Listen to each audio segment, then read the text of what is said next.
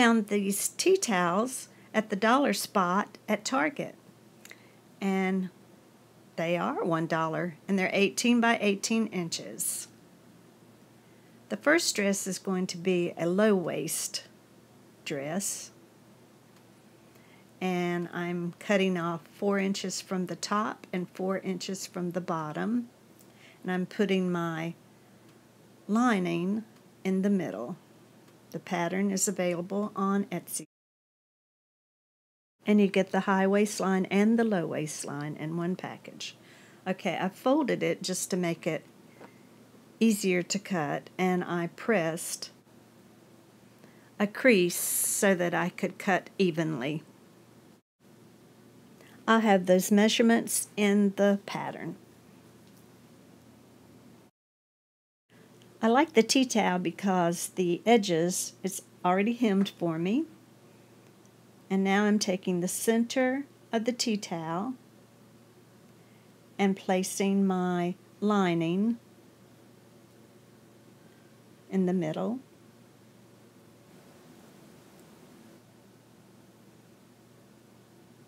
I will sew around the sleeves, around the neckline, the other sleeve, the neckline, and down the back on both sides.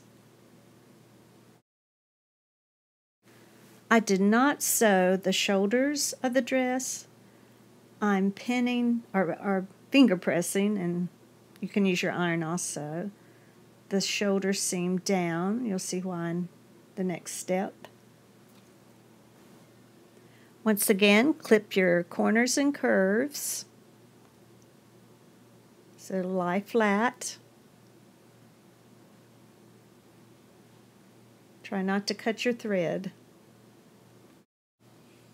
I've clipped my corners so that I'll have a nice sharp edge.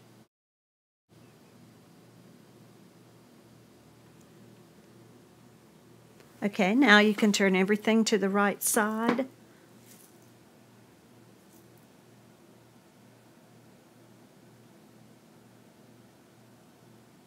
And of course, go to the ironing board. You'll see a huge difference in the unironed version.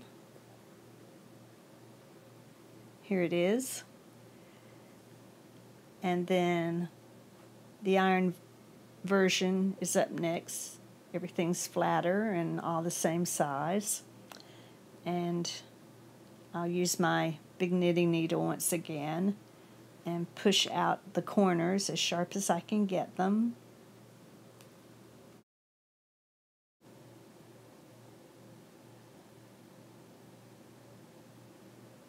Okay, now it's time to sew the shoulders together. And you'll see the little flap that I have left after I turned under the lining part in a previous step. So what I'm doing is putting the shoulders together, and I will sew the fabric part only right there.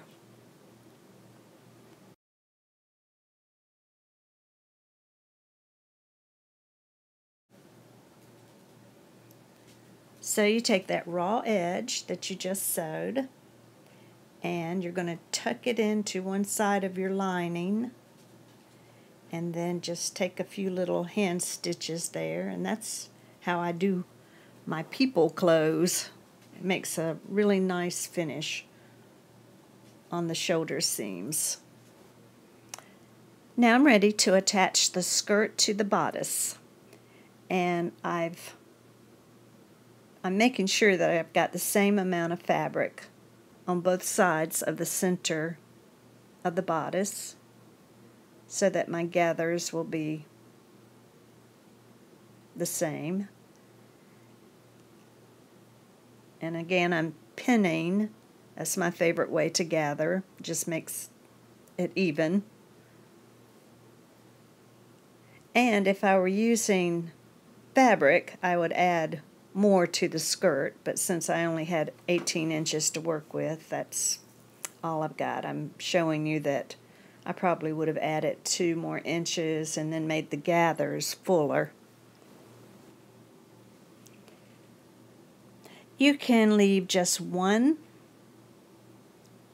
skirt attached to the bodice, but I'm going to do a, what would you call that, a double ruffle at the bottom. And I've turned down that fabric, and I'm going to gather, once again making sure I've got the same amount of fabric on both sides of the center of the bodice, and I'm going to pin my gathers and then just make a top stitch, and there it is. You could leave the dress plain, or you could put a Peter Pan collar and add a button. You could put ribbon around her waist, make a little bow.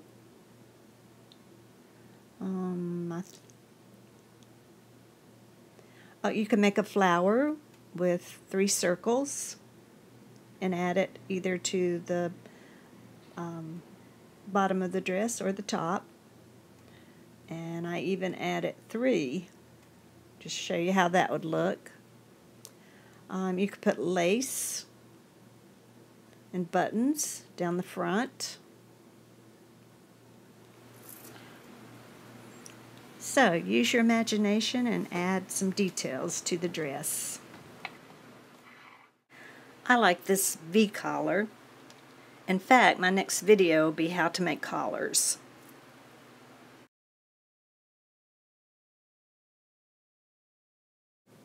I'm using my other tea towel to make a high waist dress. So I'm putting the pattern in the middle of the fabric so that I'll have finished edges for the skirt part. And after I made the bodice, and I just deleted all my recordings, I realized that I didn't like the neckline on this one. So I took a piece of fabric and drew another pattern, and that's the one that'll be in the Etsy shop, this one. And if you're just using fabric instead of a tea towel, go ahead and fold your lining and then sew the neckline. But if you're using the center of a tea towel or a small piece of fabric, you'll just put your lining on the fabric and cut it out. Okay, I'm folding the back of the bodice, and I'm cutting a back opening.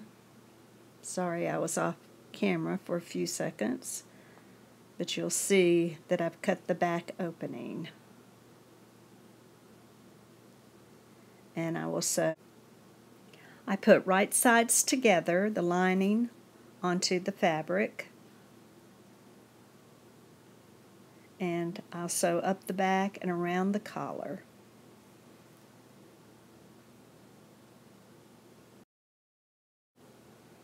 I'm showing you that I clip the seam, or clip the corners and the curves as close as you can without clipping the seams.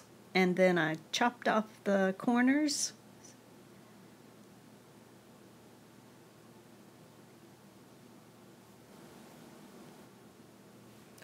Now you can turn it to the right side, and you're making sure that your corners are sharp. I use a big knitting needle just because the tip end of it's a little bit rounded and it doesn't punch through the fabric.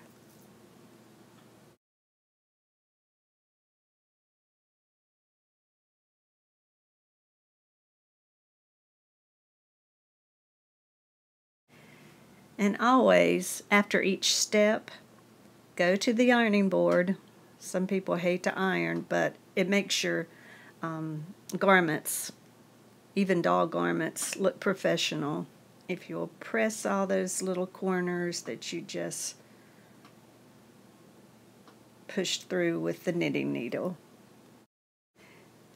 And while you're at the ironing board, I went ahead and pressed a hem in both the sleeves and the sleeve linings.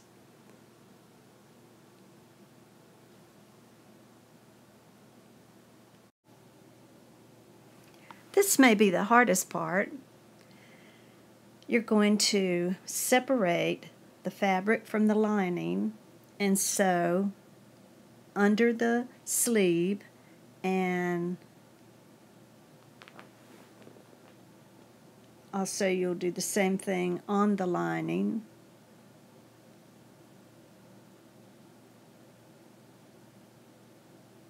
So you are sewing a little L shape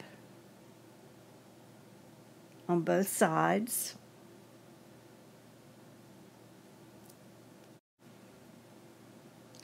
Don't forget to cut as close as you can to your seam so that it will lie flat.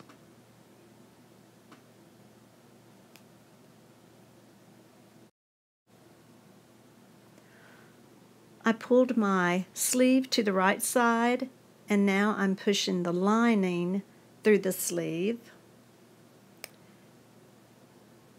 And it's a very neat finish. And I just tack it down with a couple of little hand stitches.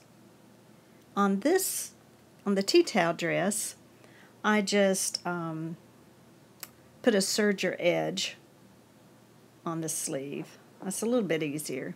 And then you can turn it down or just leave it with the serger edge. Now back to the tea towel fabric. I'm going to join the two pieces. I'll give the measurements within the pattern. And this will be the front seam. And you'll notice that the back seam and the hem is already finished within the tea towel. So I'm cutting off this bulk, and I'll probably put a little zigzag on that unfinished edge.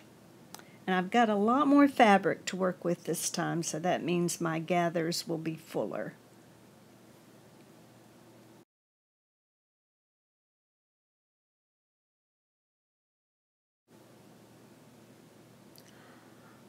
I'm pinning the right sides together of the bodice and the skirt, and I've pinned the center of the fabric, and then I pinned it to the ends, and then what I'm trying to do is have equal amounts of fabric so that I can gather. And this is my favorite way to gather. I just use pins. Here she is. You could leave the neck opening as it is, or you could pull it down and put two little buttons on it. And here they are in their high waist and low waist dresses. I've included the collar and the Etsy pattern with both dresses. Make them some cute shoes, and I've included that link in my description box. Once again, thanks for watching.